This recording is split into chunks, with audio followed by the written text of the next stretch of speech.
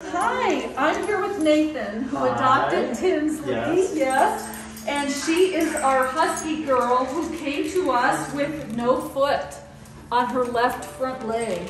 So we always wanted to get her a prosthetic. And so it finally arrived. We finally got it.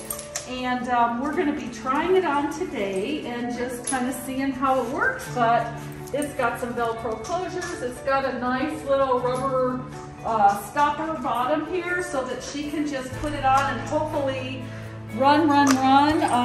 We do have some tools to make some adjustments if we need to make those adjustments, but we're just going to give it a go here and see what